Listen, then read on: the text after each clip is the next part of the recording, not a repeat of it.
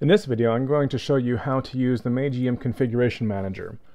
This library was created because I ran into a number of situations where, in order to make some kind of a system-level configuration change, required some kind of a deployment or a redeployment. I figured that that was kind of silly, and I really like the way Magento does a lot of its configuration through the use of a system configuration panel. So the Magium Configuration Manager was built with the intention of being able to provide something along those lines, with the addition of a command line interface that can be used by developers on development, on production, or wherever it's going to be. There are three primary goals for the Magium Configuration Manager.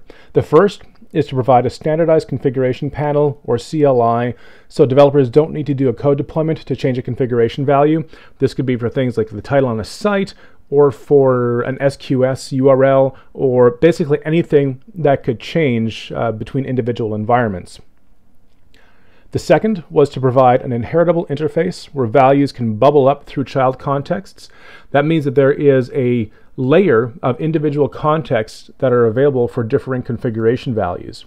So everything starts from a default context, but you can have increasingly specific contexts that can have different values. So say, for example, you have several virtual hosts running off of the same application installation.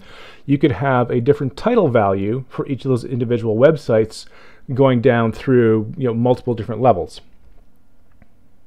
And then the third one is to provide a unified or merged configuration interface for third parties that will work in your application like magical unicorn dust. What that basically means is that somebody builds a library, say it's a Redis library, or it's an AWS library, or something like that. They can automatically integrate their settings into your individual environment through one command line interface and through one web UI interface. And so that's what we're going to take a look at here today. We're going to take a look at first the CLI implementation because we don't have a web implementation done quite yet. So we have a basic project here set up. It's got our composer.json file in there, so we'll just do a composer require and do Magium configuration manager. This will obviously go through the composer setup, and we'll just wait while that occurs.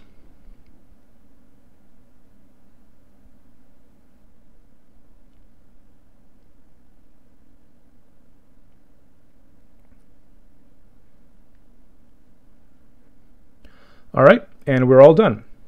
Go back to our PHP Storm, and it will start indexing all of those dependencies that we brought down.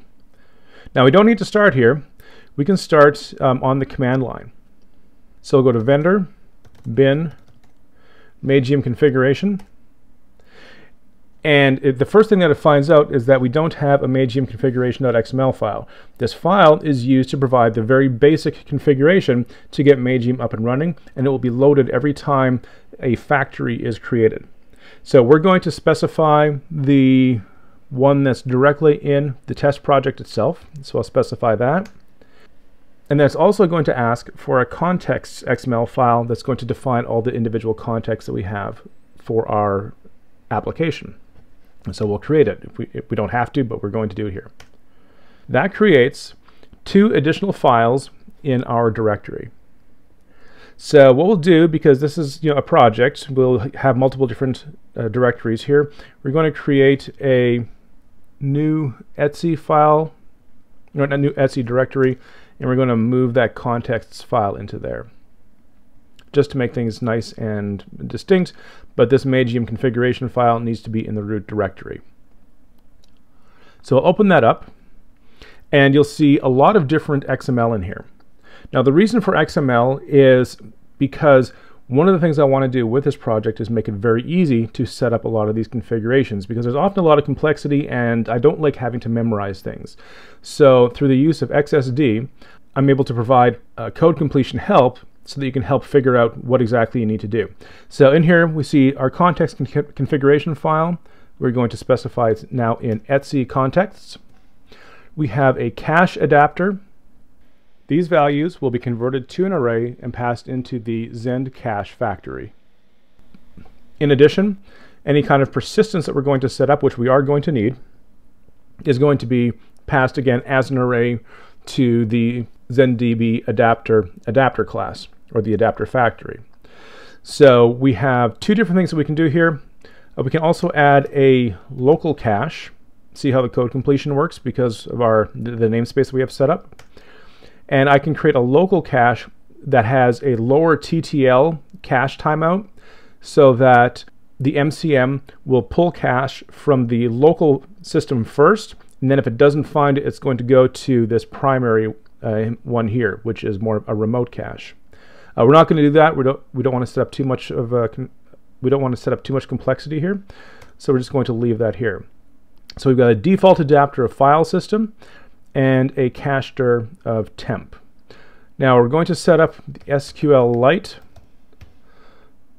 We're going to set up the PDO SQLite, and we're going to set our database directory to be temp, and we'll just call it Magium, and we'll make sure that should be available there.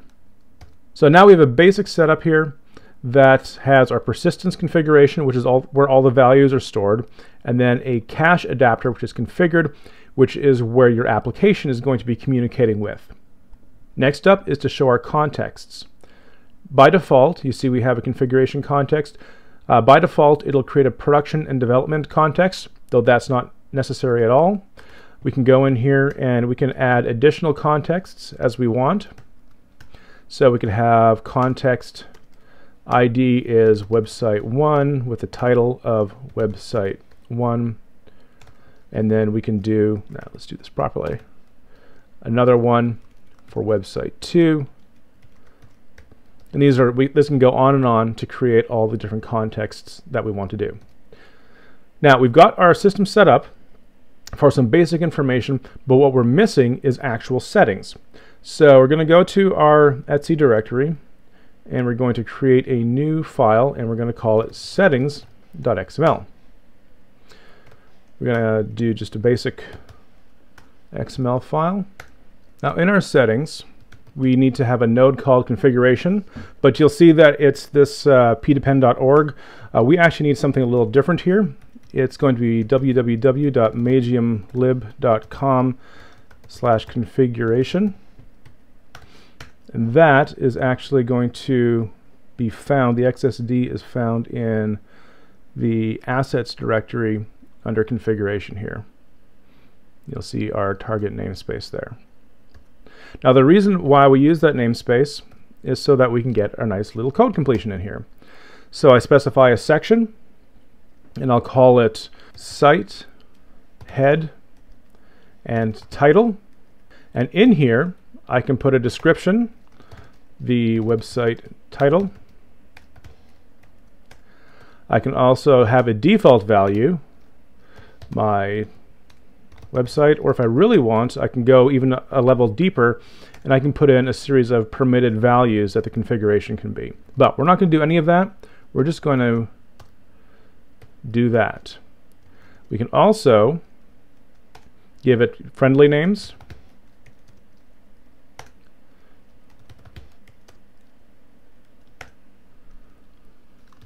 No, we should call this head. So that when we actually get around to building the web interface, these will all have friendly names in there. So we'll save that, but we need to do one thing. We need to tell the configuration where it's going to find this file. So there's two things we need to do. We're going to go back here, and we're going to set a configuration directories node, basically saying that it's coming from the etc directory. It's going to be a safe file. And then we're also going to do a configuration file called settings.xml. So what it's going to do is it's going to iterate through all the configuration directories and try and find that file settings, and it should be up here in there. So now we've got our basic setup. So to test this, the next thing we're going to do is run list keys. Now before we use this, we need to make sure that our persistence table is created. So we're going to go to Magium, configuration, create table. This should only be done one time in each environment. Now we will go and we will take a list of all the keys, and we see our site, head, and title has been set up according to the settings that we've determined here. We want to set this now. We'll do set site head title my website title. We've set site head title to my website title in the default context, meaning that it will be there in all the different contexts. If we wanted to do it for website 1, we would do my website 1 title for the context of website 1. Now note here that we need to rebuild our configuration cache. That allows you to make multiple settings changes and then in effect committing them to the cache. So right now this value cannot be read. So we'll go back and we will get rid of that and we will run the build command. And you'll see that it was building the context default, production, website 1, website 2, and then development. Now this is all well and good, but we haven't actually done anything yet. So we'll just do a simple setup here. We'll create a new PHP file called pub index. And of course we'll just do some basic HTML.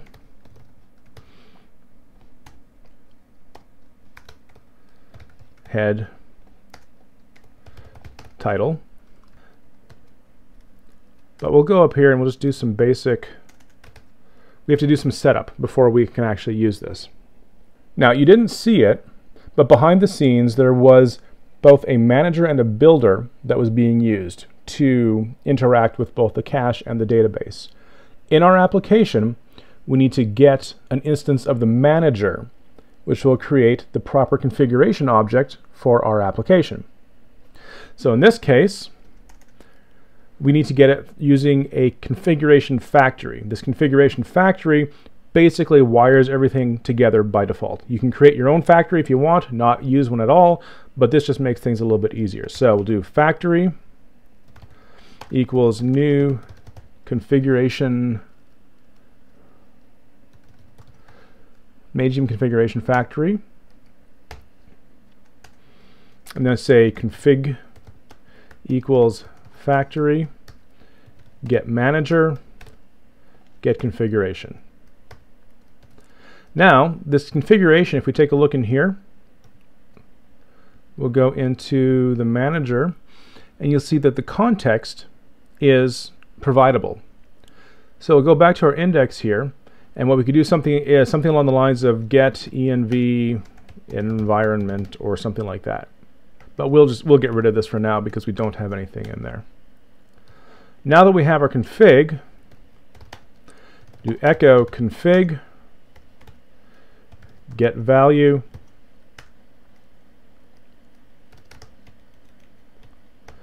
and it will be site head title. Now before we do this, we obviously need to include our autoloader. So require once vendor autoload, and just to be on the safe side, make sure that we have a proper directory in there. So now let's run our pub index.php. And you see that we now have my website title. Now let's say that we have one of our other configurations. So website 1, and run it again. My website 1 title. So let's take this down a little bit lower to the infrastructure level. While this is definitely useful for simple things such as this, there are also, like we said, infrastructure level considerations. For example, if you wanted to use Redis. So as an example, we have a Redis configuration factory that is built. And so I'll do a composer require Magium Redis factory. And now when we run our vendor bin Magium configuration, and we'll do Magium configuration list keys, you see that we now have our Redis configuration options there. So in this case, what I can do is I would do Redis equals factory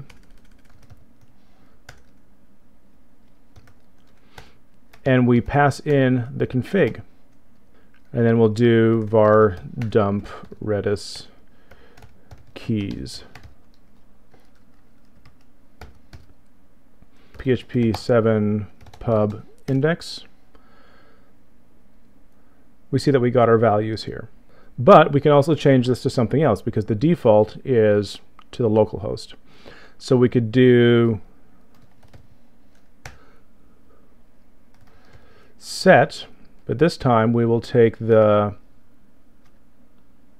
Redis host and we'll do something like magento.loc, which is a local development environment I have. We'll set that, we'll rebuild, and we'll rerun our index. And now we're connecting to a different server. So this is a fairly thorough run through about what you can do with the Magium Configuration Manager right now. By all means, give it a try. Let me know what you think.